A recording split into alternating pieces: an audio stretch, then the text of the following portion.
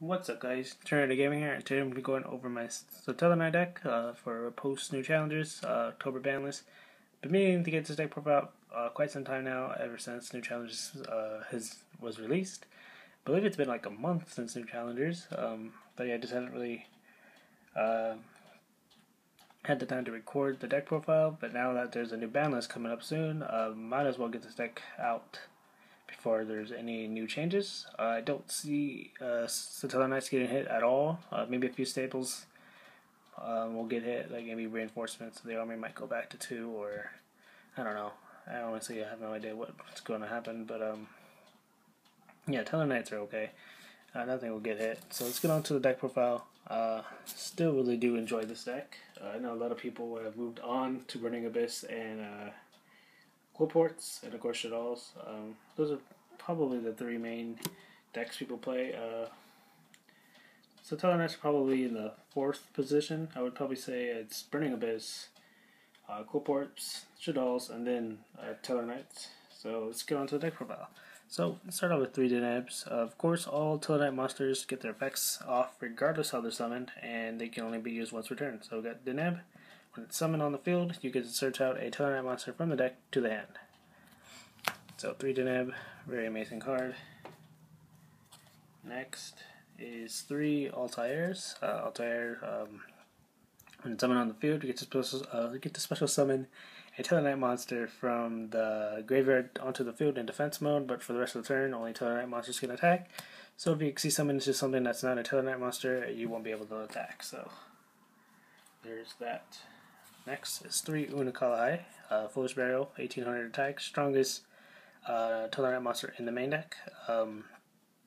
When it's summoned, you get to send a Satellarknight monster from the deck to the graveyard. So 3 Unukalhai. 2 Vega. I still like Vega at 2. Now that Triverr's out, it's another XC monster for Satellarknights, so more special summoning for Vega. You normal summon it, special summon a monster from your hand, and then that monster's effect goes off as well. 1 Cyrus. Cyrus is the newest one from New Challengers. It's an okay card. It's not good during the beginning of the game, but late game, once all your Satellarknight monsters have been sent to the graveyard, you can bring them back, shuffle them into the deck, get to target 5 Satellarknight monsters from the deck, shuffle them back in there, and then you get to draw a card. So it's pretty much like a Pot of Avarice and a Yugioh Emerald. Now we got Satellarknight Procyon, or Procon.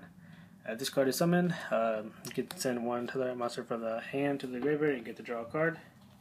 So that'll do it for the monster lineup for Satellarknights. Next, we got 3 reinforcements of the army. More searching out for the Satellarknight monsters. Your 3 extra Denebs. So that's pretty much 6 Denebs in the deck. So 3 reinforcements. 3 Mystical Space Typhoon, really amazing card to have. Destroy those cool ports, destroy back row. Yeah, 3 MSTs. Next is 1 Pot of Duality. I'm only using 1 right now. I like it at 1. I know for consistency you want to use 2. I wouldn't use 3, but yeah, I like it at 1 for now. 1 Raigeki. Card comes in handy every now and then. It hasn't really had much of an impact since it came off the ban list, but it's just a really nice card to destroy all your opponent's monsters on the field. Soul Charge, bring back those Satellarknight monsters, 4 Xyz summons. I'm starting to use Skybridge again. Pretty nice card. You can switch out during the battle phase, and you can bring back another monster, and then that monster can also attack. So, 1 Book of Moon. Book of Moon, always a nice card to have. So that'll do it for the spells.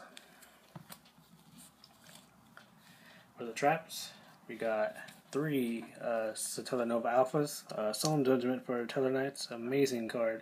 One of the best traps still in the game. Yeah, nothing much to say. Just Alpha's just a really good card. 2 Fiendish Chain. Now that Triverr's out, Triverr's effect can return these cards to the hand, and you can reuse them. So, really do like 2 Fiendish. 2 Call of the Haunted. I don't have 3, but I would use 3.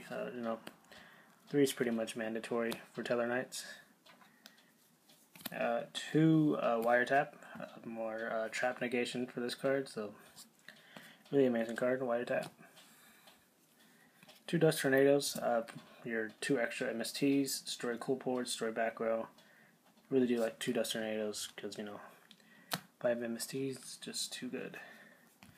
1 Compulse, you know, target that monster on the field and return it back to the hand. 1 Breakthrough Skill, only 1 because I'm running 2 Fiendish, so those are my other 2 effect negation cards. I kind of like it like that. 2 Fiendish, 1 Breakthrough.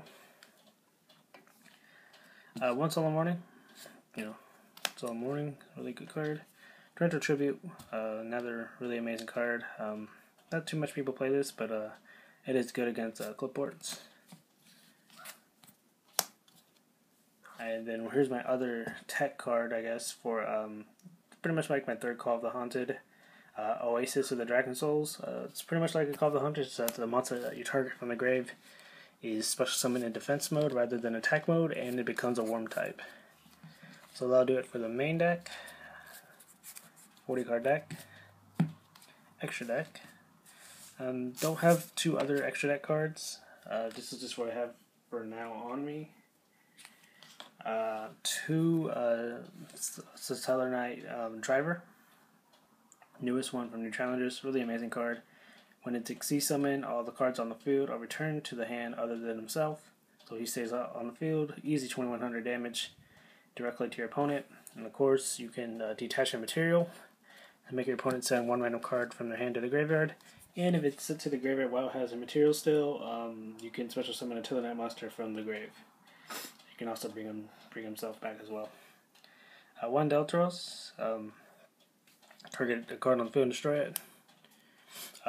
Delteros takes 3 level 4 lights, and Triverr takes 3 level 4 Satellarknight monsters. So Triverr actually has to be Satellarknight monsters. 1 Dark Rebellion Sea Dragon, just a really nice card. Detach 2 materials, target 1 monster on your opponent's side of the field, half its attack, and then the attack at loss is added on to Dark Rebellion. Just a really high powered attack monster. Really do like Dark Rebellion Sea Dragon. 1/1/1. Exciton Knight. Only 1 Castel for now. I don't have my other one right now with me, but 2 Castel is just too good in this deck. You know, pretty much most decks that use rank 4s have 2 Castel. So, 1 Gandiva, also a really nice card.